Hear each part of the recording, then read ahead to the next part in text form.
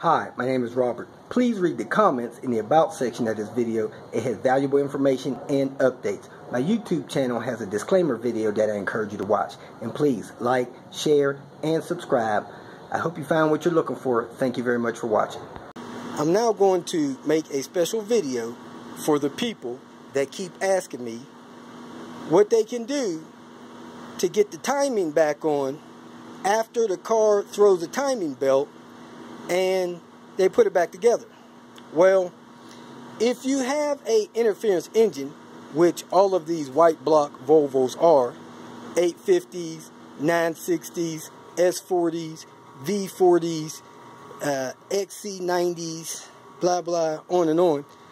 And if you have any other kind of vehicle that has an interference engine, you just can't put a timing belt back on there, put it in time, and expect the car to run.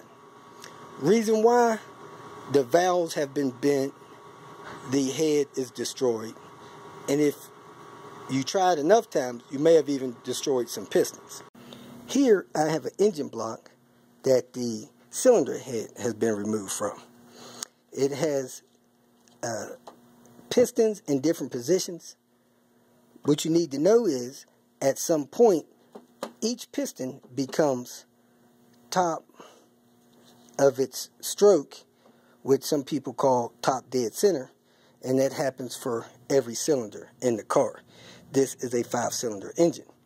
So when this piston is all the way up, the valves on that cylinder need to be closed so that they don't contact the piston. When your timing belt is properly installed and the cams and the head are all hooked up, all of this stuff is synchronized so that when your piston comes up, your valves are closed, causing compression, allowing for your firing to happen and your car to run.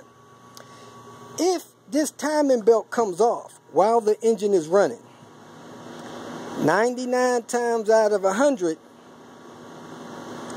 the car has engine piston to valve contact and the valves are bent. That's if you have an interference engine.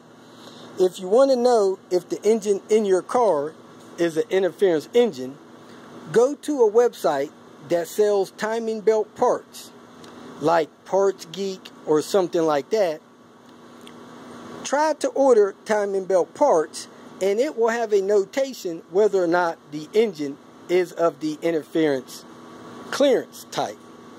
If it's an interference engine and that timing belt breaks while that car is running, or it comes off the cam, or it comes off the water pump, or an idler breaks, or a tensioner breaks, and that car loses time, those valves are damaged and the car will no longer run properly until that head is rebuilt.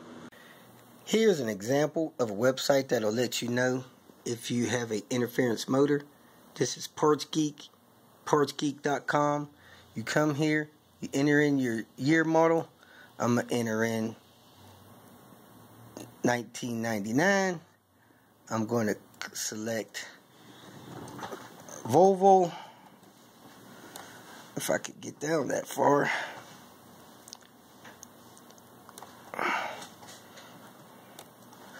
I'm going to select C70.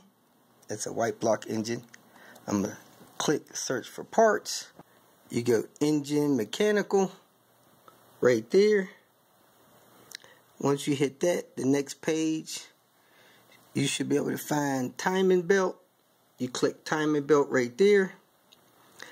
And then up here, you see it says interference engine.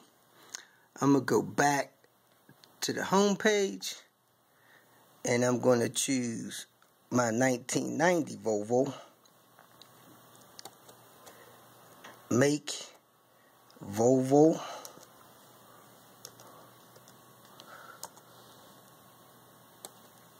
$240. Search parts. Engine mechanical over here. Then I'm going to arrow down. Up right there is timing belt. And as you can see, this one is a interference engine The next one is not.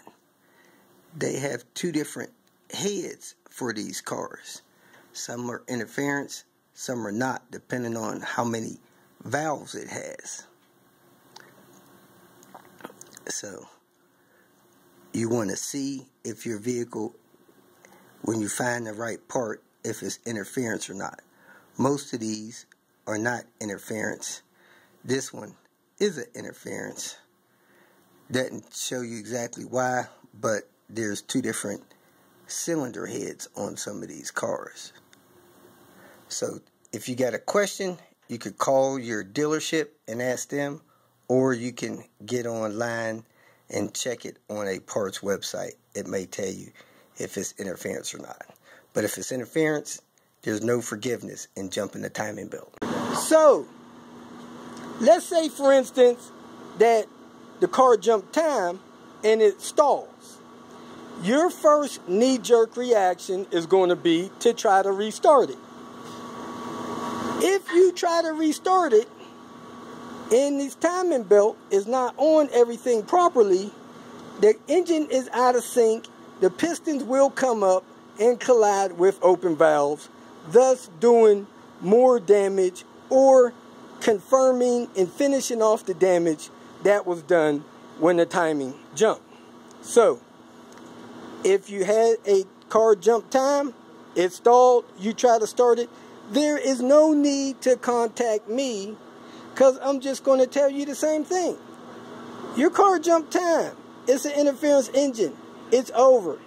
Stop wishing, hoping, praying, guessing, spending any other time on trying to get that car to run, short of pulling that head off and replacing it with a good head, or replacing all the bent valves in that head. There's no ands ifs about it, people. If the vehicle has an interference engine, damage is done. I am contacted almost daily with people that for some odd reason didn't make sure that their timing belt service was complete. The timing belt came loose. Either teeth came out of the belt broke, the water pump seized, the tensioner seized, the idler seized, and all of a sudden, the car jumped time. The car stalled or it won't start. If it won't start, you check for compression. If you have no compression, it's over. The head needs to be repaired or replaced.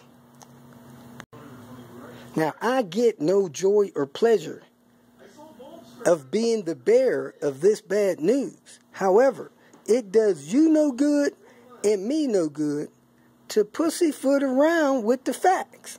So when you call me, it's going to be quick, cold, and simple. The head is damaged. The head is destroyed. Don't spend time replacing the water pump, replacing the tensioner, idler, belt. It's all a waste of time and waste of money. What you need to be doing is focusing that time on getting that head off so you can get it replaced, getting it to a shop so they can do it for you, or just cutting bait and calling a wrecker and parting the car out, selling it for spare parts, or just getting it crushed at the salvage yard. I wish I had better news. I simply don't. Here is the cylinder head that I just pulled off of that block. What I'm going to do now is set the cams back in place. I'm going to draw the head down with the cam drawdown tools, and I'm going to let you see how far the valves open up when this stuff is in synchronization and the valves open at whatever position. I put in the head drawdown tools. This will simulate the head pretty much being installed with all the screws down. So I'm going to show you the bottom of this cylinder head so you can see the valves open and close at pretty much time position. This is very close to being timed. Looking at the bottom of the head, it looks like the valves on number 1 cylinder are closed. Number 2 has intake valves open. Number 3 looks like intakes and exhaust are open a little bit. Number 4, intake valves are open. Number 5, exhaust valves are open. Now if you look on the angle, these are actually going to protrude out. That is protruding out there. So I'm also going to turn it, see if I can open them any wider than they are. I'm going to turn the cams. At this position, I got an intake valve probably all the way open. You see how far they stick out from the bottom of the head? If that piston is all the way up, it's going to hit.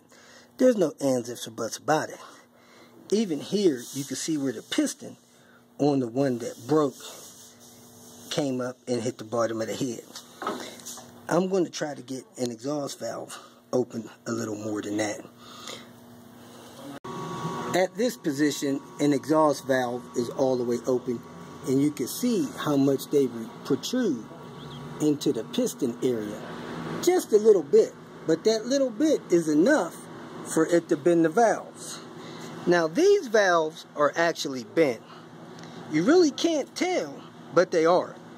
If I pour coolant in through that hole, the coolant will leak out, because those valves made contact with the piston when the rod broke. Another thing you have to understand and know, when this car is running and you're going at 1,000 revolutions per minute at idle, this is turning 2 full revolutions. So if you're driving down the road at 2,000 RPMs, this is turning 4,000 times. 4,000 times divided by 60, I don't know what the magic number is, but if this belt breaks, it's going to have a centrifugal force, and now all that part is going to continue to turn for a second or two. That second or two is enough time for that piston, or all of those pistons, to come up, let's just say 30 times, to make contact with the valves and bend them. So there is no escaping this. If you have an interference engine and this car jumps time, there's no way of telling. If the car stalls, it's over. If you try to start it, it's really over. Do yourself a favor and get your timing belt serviced with good quality parts. That brings me to another point of this video. When you replace your timing belt, your water pump, your tensioner roller, or your idler, do not use cheap, inexpensive eBay parts. You need to find the best quality parts you can find, so that when you have this service done, it doesn't fall apart before the schedule. The schedule on my car is 70,000 miles. The schedule on most cars is 100,000 miles. If you don't get parts that are quality enough to last 10 years or that 100,000 miles, you are going to be sadly sitting on the side of the road with a busted timing belt situation. I have talked to numerous people that got a full timing belt kit off of eBay for $70. They're excited, they're happy, until 2 years into it, and 30,000 miles later, one of these parts break and the timing is thrown, and you're sitting there with a blown motor. It just doesn't make any sense. Spend the $200 or $300 on OEM dealer parts or the good quality equivalent. That way you're not stuck with a bad busted timing belt. That's all I got. Hope it helps. If you feel that this information was useful, please like it and share it with your social media friends. You can subscribe to my channel so that you will get notifications of future videos that I post. You can follow me on Twitter, and if you need to contact me directly, please visit my website. And if you have any questions, leave them below, and someone or myself will reply to them. Again, thank you very much for watching.